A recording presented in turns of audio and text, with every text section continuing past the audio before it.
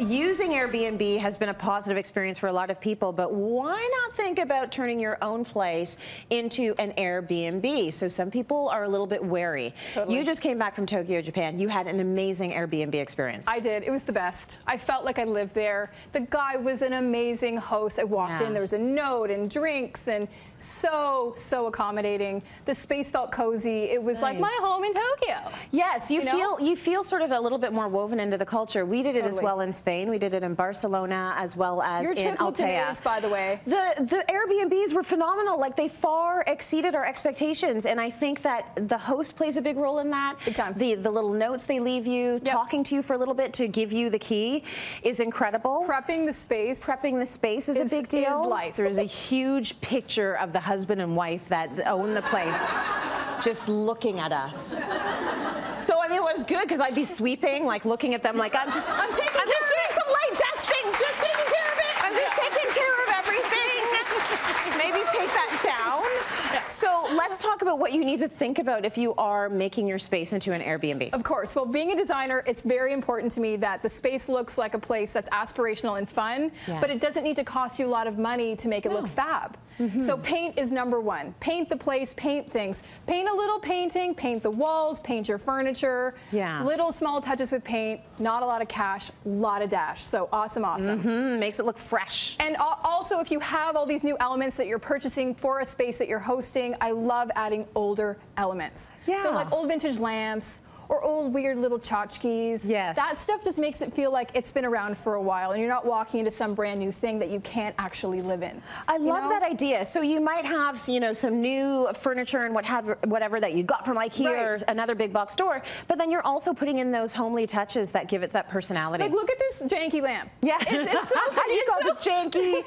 Poor lamp. You're beautiful. I love this thing, and it really just gives the whole piece personality, which is so much fun. Tons of personality. So keeping it clean. And that's a big part of it as well. It's everything, right? Because when you walk in anywhere, you want to feel like it's been touched. It's been wiped down. It's been wiped. It's clear. You have places to put things. You can put your bag on the chair. You can tuck your stuff inside somewhere. You've got little baskets to put things. And I always feel that if you have a little bit of greenery and fresh flowers when you walk in, it already feels like this cozy, like, I want to be here vibe. Absolutely. Right? So plants are great to deal with. Obviously, they're around for a long period of time, but when you arrive, my house had fleurs. That's very nice. I was loving it. You got the fleurs. I got fleurs. Yeah, that's lovely. It was dreams.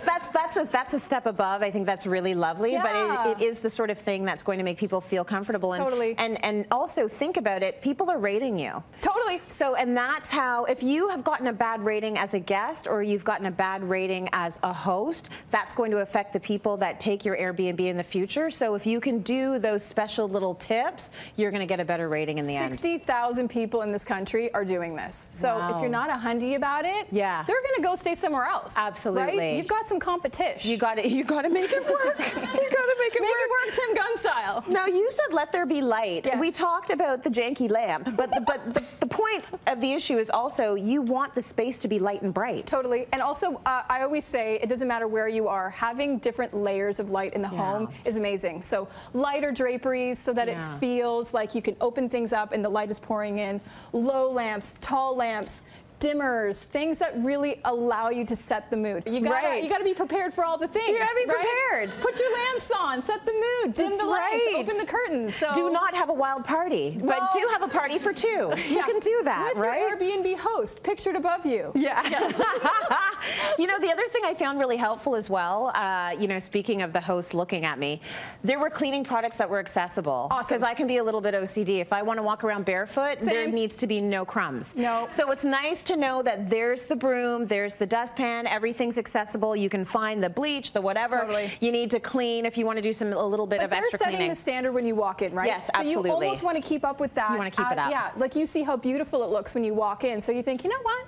I see a little something on that counter. I'm going to wipe that business down. That's right. Right? You're up with it. You want to keep it up. So you can do this super easy. It's easy. This is actually floor tile. So they're separate little tiles. And you lay it down on top of something. So make it happen. It looks gorgeous. Gorgeous. Enjoy your stay.